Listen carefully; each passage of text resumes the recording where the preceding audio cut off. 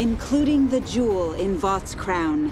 The greatest superhero team the world's ever seen. The Seven. Let's hear it for my boy A-Train! All right. You fucking cocksuckers. Remain standing for the singing of our national anthem. I've got the boys together. Join us. To do what? Spank the bastards.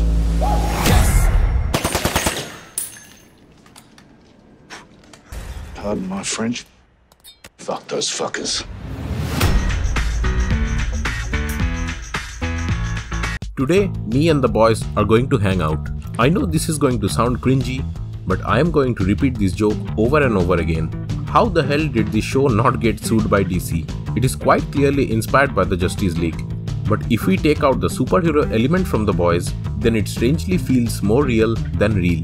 Over the years, with Marvel's MCU and DC trying to imitate them and create their own pathetic copy, and several other superhero movies and TV shows popping out of nowhere, the genre has gotten boring and superhero fatigue is real, guys. And in the midst of all this, Amazon's The Boys feels like a breath of fresh air. In my opinion, they gave us the best version of Superman that I never knew I wanted to see. World's greatest superhero.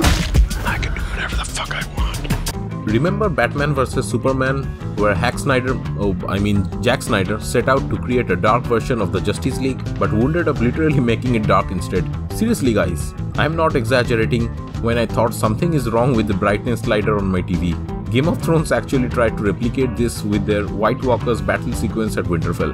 Anyways, Nolan's The Dark Knight universe was gritty and real, while The Boys is black comedy done right. Another reason to hang out with The Boys. Now many superhero franchises have tried to humanize their godlike characters, but they have always felt half-baked at best and pretentious at worst. Most of the characters you will encounter in The Boys are exactly like the flawed people you will find at school and work, except they have superpowers. The use of drugs by superheroes is cleverly used not only to point out the drug problem plaguing today's youth, but also how hyper-competitiveness in the contemporary society can drive us to adopt any and every means necessary to succeed. My engineer and MBA brothers and their sisters will know what I am talking about. Now let's talk religion. While every movie in the Conjuring universe desperately tries to sell Christianity as the solution to all of life's problems, The Boys holds no punches in calling out the merchants of religion who will do downright anything to exploit the masses and make some money. Starlight coming out against this hypocrisy is one of the most powerful moments in the show. I'm done pretending. And I'm done taking any more shit. Speaking of Starlight, she is also at the center of another heartbreaking moment in The Boys when one of her idols turns out to be a sexual predator. The scene is upsetting to say the least, but feels totally relevant in today's Me Too era when the powerful are finally being called out for preying on the weak.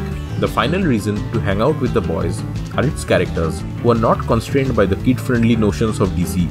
No one is cartoonishly evil, and nobody is an annoying Boy Scout either. No all-out heroes or one-note villains. Like I have said before, Homelander is the best version of Superman that I never knew I wanted to see. Imagine Soup helping create meta-terrorists for the Islamic State, or abandoning a plane full of innocent passengers to die just to save his image, all the while wearing the American flag as his cape. Pretty effing hilarious and dark if you ask me. Apparently, I gotta wait for Congress to say it's okay. Psalm 58:10. The righteous shall rejoice when he sees the vengeance. The Flash also gets the same treatment with A-Train. A-Train is an addict who is battling the loss of speed with age and doesn't hesitate to kill even the people closest to him. I couldn't help feel bad for Queen Maeve trying to figure out her identity after having forgotten what she stood for. Things I let you do to me. Yeah, not even dating anymore. Still a better Wonder Woman than Gal Gadot in my opinion. The show's bumbling idiot Aquaman ripoff getting a taste of his own medicine in the end was quite cathartic to say the least. Now the closest thing to a hero The Boys has is Billy Butcher, but his whole crusade is actually based on a shaky premise. And he is not really a hero because he treats his friends as collateral damage in his crusade. Karl Urban was a terrific choice to portray him, and you just gotta love his accent. Sporty fucking Spice, what's she up to? The same goes for Frenchie, the culinary expert and weapon specialist of the team with a heart of gold. You need to unclench your asshole.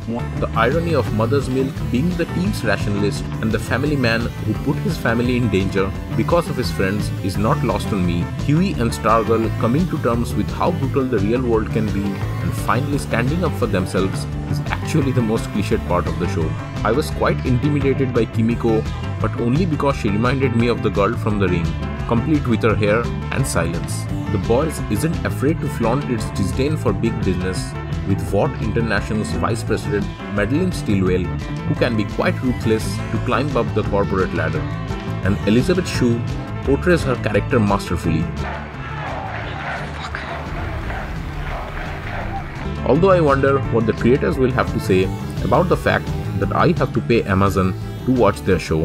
Anyways, like I said, the most interesting fact about the series is that it highlights that there are no real heroes. Both the pretending saviors and the ones who claim to oppose them will do anything to further their agenda.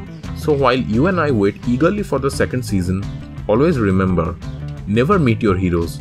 Thanks for watching. Please subscribe and give this video a thumbs up if you liked it. Click on the little bell icon if you want to be notified whenever a new video comes out. Don't forget to share this video with your friends. See you on the next one. This is Mr. T signing off.